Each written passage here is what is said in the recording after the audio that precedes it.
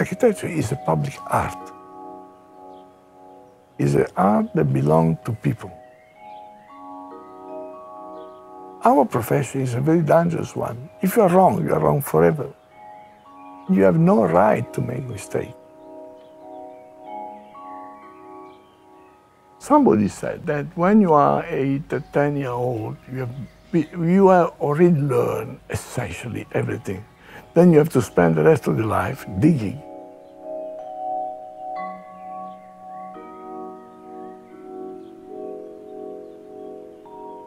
My father was a builder. So I used to spend my childhood on site, sitting on sand somewhere. And when you grow up in this atmosphere, you start to build a little compass somewhere, because it's about watching how things may become a building, you know. You have sand that become a column. You have bricks that become wall.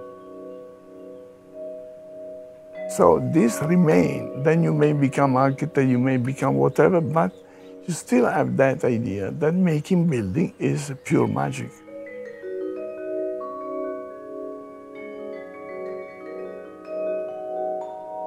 I spent part of my childhood going to the harbor. So this is something that remains trapped in yourself.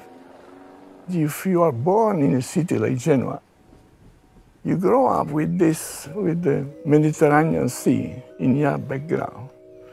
That is a kind of constant desire to discover what is beyond that sea.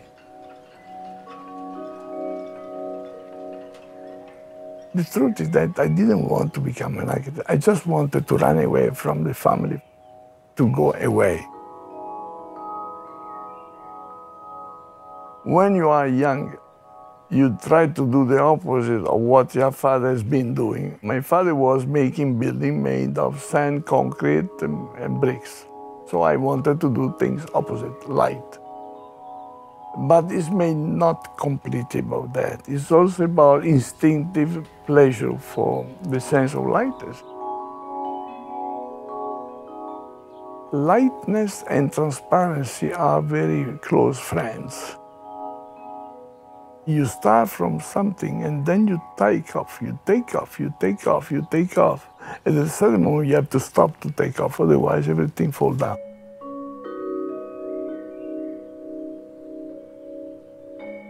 If you do this, you find that there's a kind of beauty there.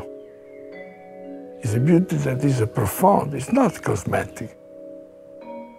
Beauty is a profound feeling, it's intense, it's about understanding.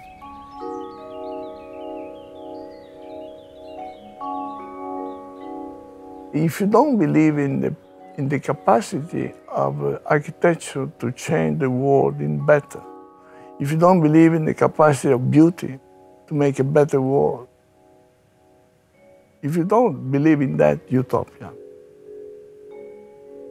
you should better change profession.